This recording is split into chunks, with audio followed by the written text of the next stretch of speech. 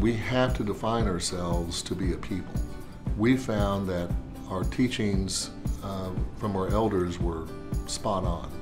You must have a strong language, you must have a strong culture, and you must have land that you can claim as your own. We've been an oil and gas producing tribe since before the 1920s. When TransCanada came, they showed us that they're like-minded.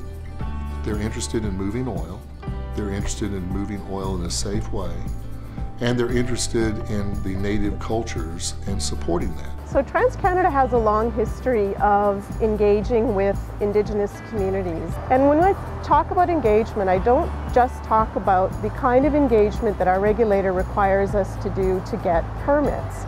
It's actually the ongoing relationship with the community that we have to establish and nurture, because our assets are in communities for up to 60 years. TransCanada really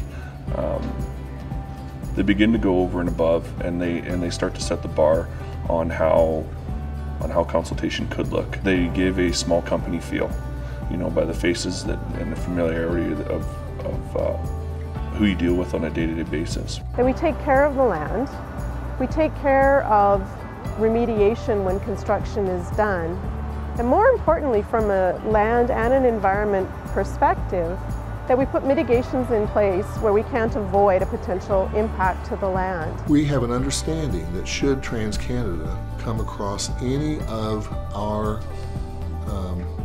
old village sites or any of our remains of our people, TransCanada will contact our Historical Preservation Office and our archaeologists. They actually are walking the talk, so to speak.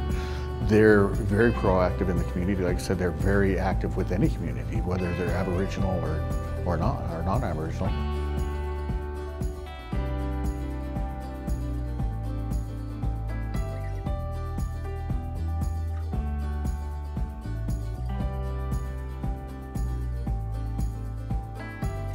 People and contracting component of the strategy requires our contractors who build pipeline, the general contractors, to have Indigenous participation plans to make sure people get put to work, which allows Indigenous businesses, band-owned companies and the like, to participate in our construction.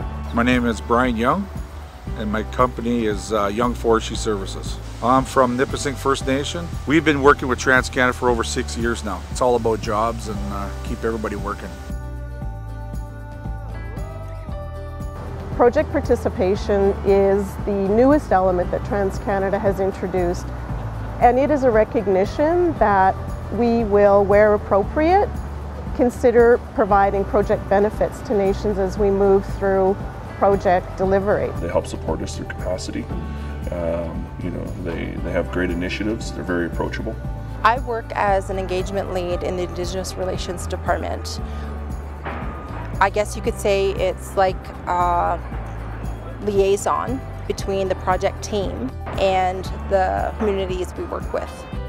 There are a lot of opportunities to work from labor positions to full-time employment. I started with TransCanada under a community agreement between Denetha First Nation and TransCanada Pipelines, and through hard work and dedication and knowing what I want, I came on full-time with TransCanada. I think that's a success story, and those opportunities are there.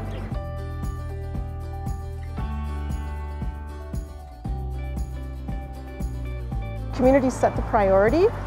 They decide which programs they're going to ask us to participate in, and if it fits within our commercial and our project framework, or if it's within the community investment general principles, then we're always really excited to participate.